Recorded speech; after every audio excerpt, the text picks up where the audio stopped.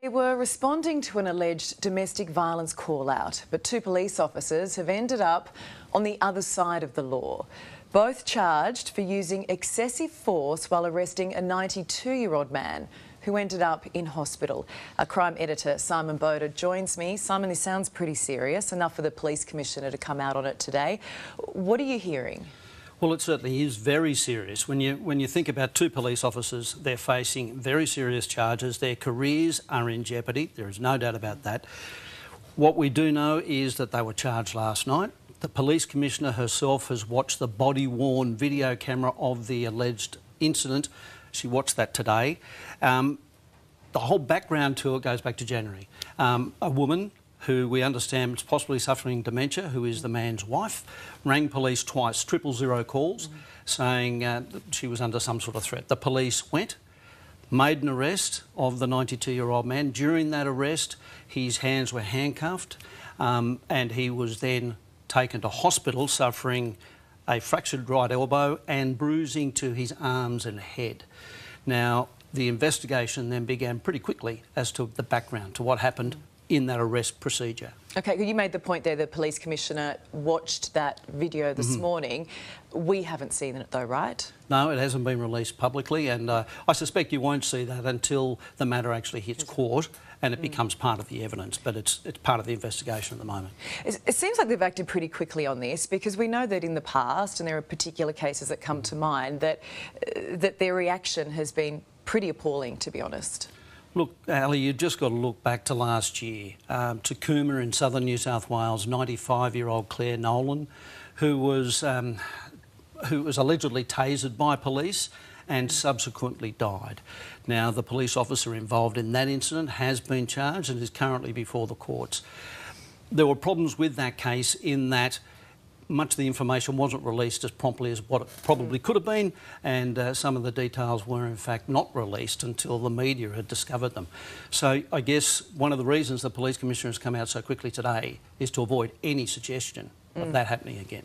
I mean, even just the fact that the Police Commissioner watched that body-worn vision herself, because of course at the time when Claire Nowland died, she actually refused to, and that was one of the big issues. So the transparency this time round just feels very different. What specifically are the charges that those police officers are facing? Well, we're looking at a constable and a senior constable. They're both facing a charge of assault occasioning actual bodily harm. And the constable, I believe, is also facing a charge of assault. You right, Ron? You OK, Ron? Ronald Hodge is frail, his family protective. Yeah, we're not doing any comments, thank you. OK, you guys OK? Yeah. It's alleged the 92-year-old is the victim of police brutality, his elbow fractured, being arrested earlier this year.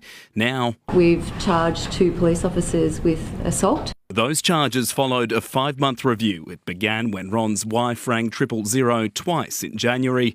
Officers responding to the suspected domestic violence case, arresting and allegedly injuring Ron in minutes. It's now believed his wife suffers dementia and the call for help may not have been genuine. What the court will need to determine is whether there was excessive force used. The male constable and senior constable are facing charges that carry a maximum 5 years jail. From today, they have been suspended from duty. The news shaking locals in Tiny Picton. It's disgraceful. Something like that when they're supposed to be protected by police is just not on. The case follows Claire Nowland's death, the elderly dementia patient who died after being tasered in her nursing home.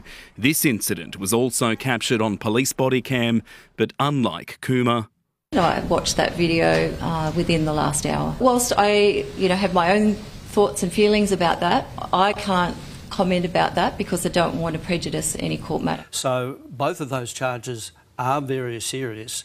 But I guess what we've got to also look at is it's got to be proved in court that excessive force was used or wasn't used. And that's going to be up to the magistrate to decide when it actually does hit court eventually. Because I think that's a really important point, right, that there is a process that needs to play out here. And when you hear about an elderly man suffering such injuries and being in hospital, you can make up your own mind about that. But we're also sending police officers into a situation where they're told it's a domestic violence scenario. We're not there, so we don't know what they're being presented with. Alan, I think if you look at the statistics, each year in New South Wales alone, there are 140,000 domestic violence calls to police. Every time police go to a door and knock on that door to respond to one of those calls, they don't know what's on the other side of that door. And it could be a completely innocuous event, or it could be extremely serious. We've seen enough domestic violence murders in the last year to suggest that anything could be serious. They could find anything. That doesn't excuse excessive force, but that's not up to us to decide. That's going to be up to the courts to decide. And of course, they'll be in court in late July, so we'll wait for that date. Thank you for that, Simon. Thanks, Ali.